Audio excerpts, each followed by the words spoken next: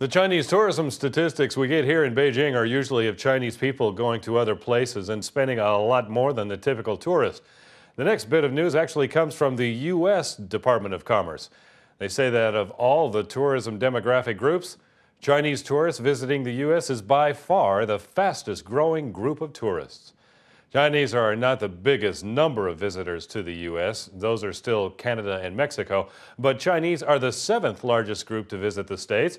The growth is rather staggering. Compared to June of 2012 to June of 2011, inbound Chinese grew by 47%.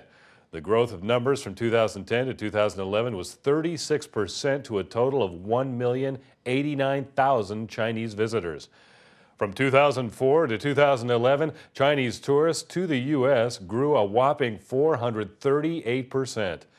The news from the Department of Commerce showed 5.3 million total international visitors to the U.S. in June of 2012, a string of 15 months with an increase of visitors each month.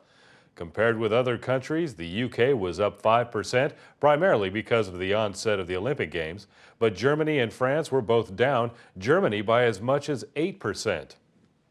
The reasons why Chinese travel to the U.S. break down to 30% were business travelers, 24% traveled to visit family and friends in the U.S., and 27% were leisure travelers on a holiday.